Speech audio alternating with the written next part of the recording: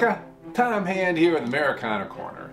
Today we're discussing the Newburgh Conspiracy. In December 1782, the Continental Army had been fighting for over 7 years. With peace negotiations underway, the soldiers were garrisoned near Newburgh, where they could observe British forces occupying New York City. Congress had passed a resolution in 1780 when the outcome of the war was in doubt that promised Army officers a lifetime pension of half pay upon discharge from the service. However, as peace talks progressed and the need for the Army decreased, Congress and the states began to waffle on their promise.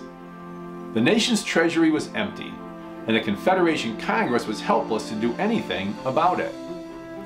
In November 1782, Congress had tried to enact an import tariff to raise money to fund the pensions, but the states refused to ratify this measure, angering the soldiers.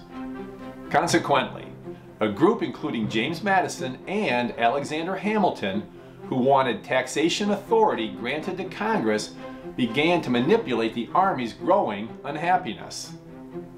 They hoped to use this discontent to pressure the states into granting Congress the authority to raise their own revenue.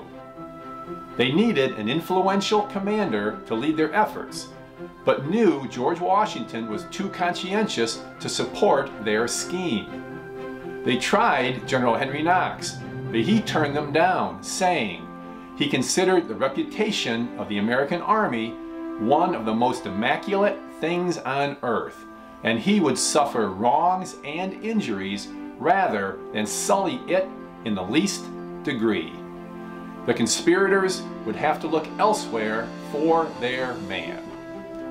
Next week, we will discuss how General George Washington ended the Newburgh Conspiracy. Until next time, may your love of country lead you.